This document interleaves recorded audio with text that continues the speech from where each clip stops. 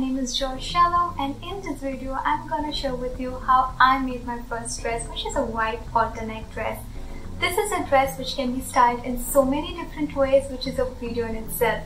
So if you'd like to see one of those, do DM or comment on this video. Also, it's fair enough to say I'm no big pro, I'm just gonna share the way I did it. If you'd like to know more about me or what inspired me to get into this journey, I have a link to my blog below. Do give it a read. Now let's just jump straight to the tutorial.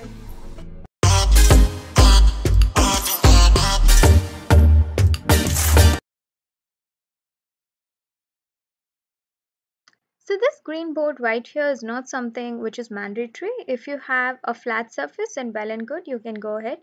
But if you're someone who's planning on sewing regularly, then this is something which is very good to invest on, because if you have a roller blade, which is again a good substitute for scissors, that works very good on these kind of boards.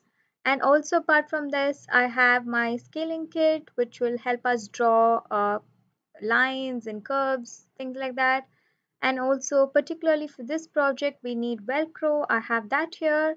And our usual pencil, eraser, some pins, fabric eraser, our inch tape, and also I have not shown here, but you definitely need sewing machine, your needles, threads, etc.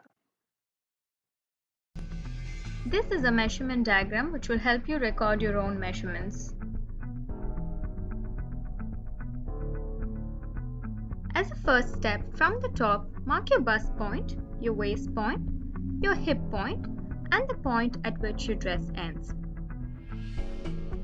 Across these points, just mark a simple line. This will help us to mark our cross measurements.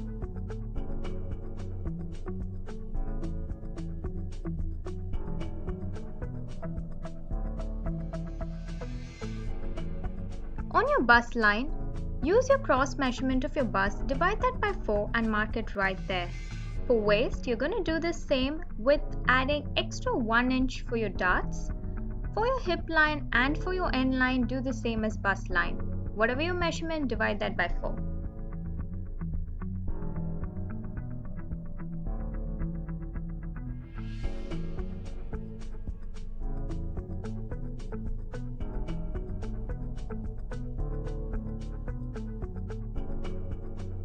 Now, I'm going to connect these points together, which gives us the basic shape for a dress.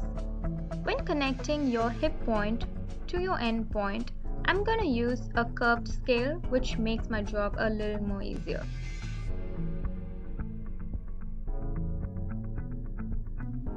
From my left edge, I'm going to mark 3 inches and drop this 3 inches line by 1 inch. This is because our shoulders are generally not too straight.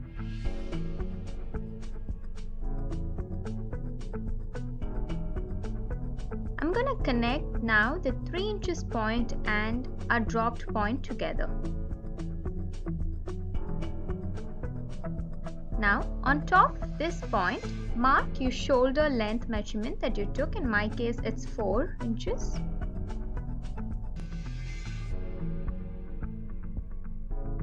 From your shoulder point, mark your chest point measurement that you took earlier. Now join the shoulder point, your chest point and your bust line together. Also draw another horizontal line across and extend this by 1 inch or maybe half an inch. This is basically just for your ease of movement across your armhole. And I'm going to join that part of the line to the bust line. Now I'm going to add a midpoint.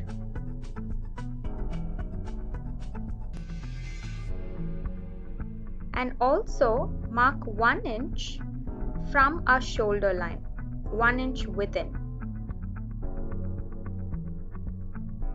This is basically will help us give a shape to our armhole.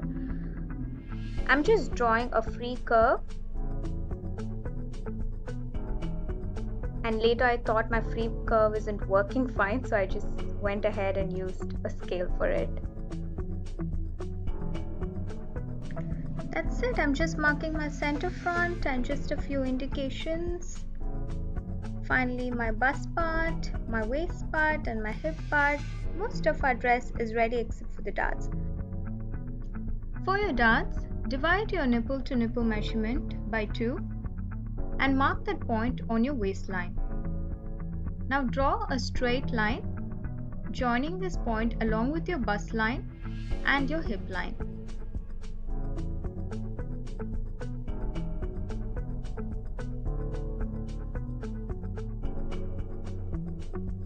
Now mark half an inch on either side of these points.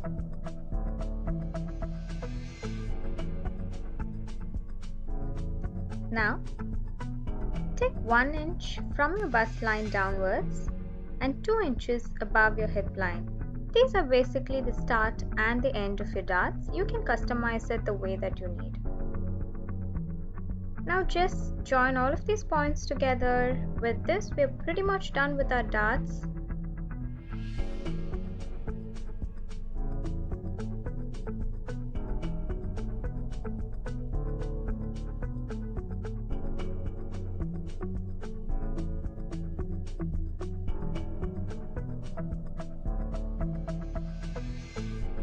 Right before we start with our collars, this is how my pattern looks right now. If you think that you've done something wrong at this point, it's time to correct, or if you think that I've done something wrong, please do let me know.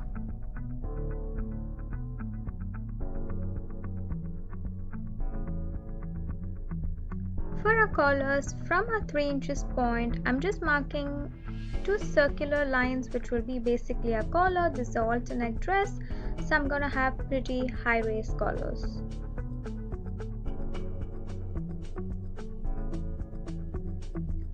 Now it's time to cut out our collars. I'm gonna use a roller blade here. If you're using one of these, be very careful because it's pretty sharp. I've cut my hands quite a lot since this was my first time, so that's a bit of advice for you.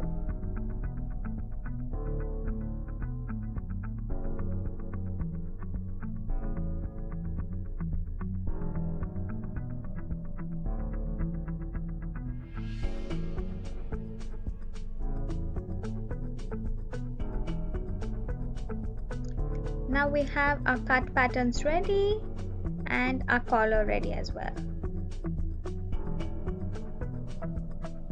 Now place your pattern on top of your fabric, add 1 cm seam allowance, use your fabric chalk and mark these lines. Also make sure that you add seam allowance only on the sides that you plan to sew.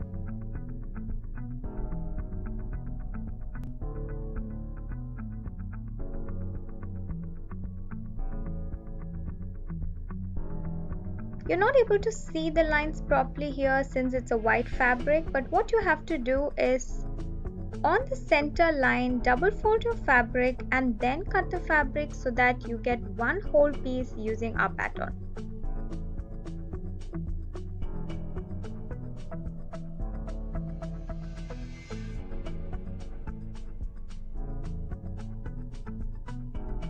So now it's time for us to note down our darts. There are many different ways of noting the darts. What I've done is pinned up on those pretty edges, turned it upside down, and I'm using a scale to just mark those points using a fabric chalk.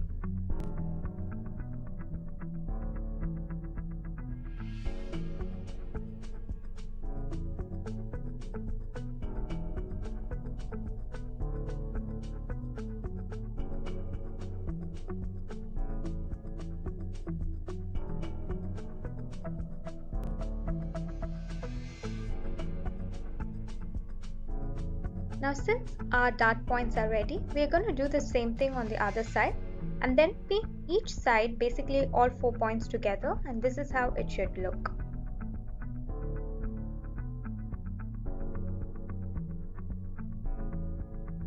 I'm moving on to cut out my collar.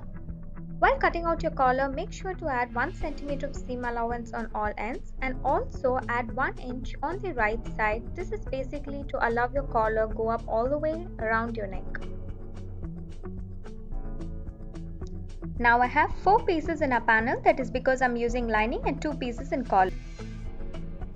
I'm gonna go ahead and start sewing my darts.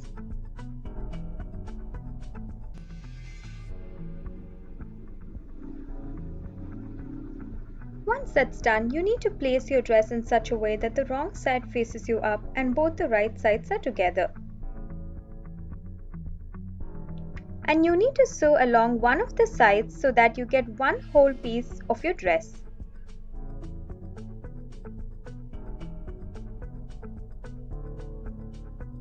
I'm gonna go ahead and do the same for my lining as well. So I have one whole piece for my actual dress and one whole piece for my lining.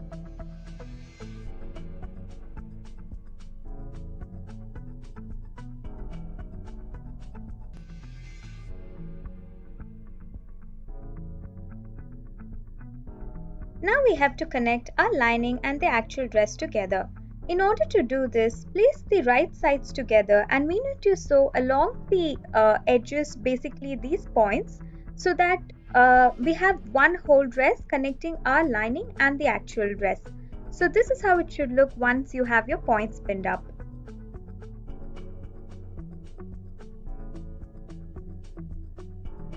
Once this is done, we need to turn our dress inside out so that it looks like this. Now we need to sew the only remaining side pending, so connecting all of these four together. In this way, we will have one whole dress ready. For collars, start pinning up 1 cm inside and you need to sew along this line.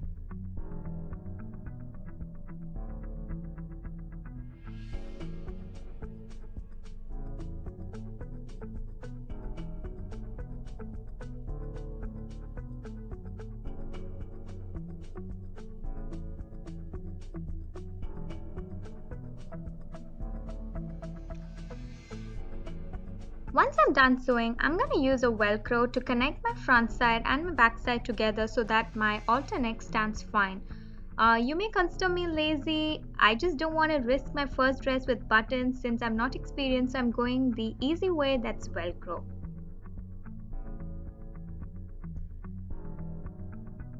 This is how your dress will look once it's done. If you can see, I've messed up my stitches in the collar, so I'm gonna do something to just cover it up. I'm taking a piece of cloth, I'm folding it up, I'm gonna stitch it right on top of that collar. Once I did it, I actually realized it looks much better than before. Hey, if you've come this far, then thank you so much for watching. And also, from the time I made my first dress and now, there are various tricks and techniques that I've learned which I'm going to be sharing with you in the coming weeks, so do watch out. And also, if you have some leftover fabric or your old t-shirts on shirts, save all of those.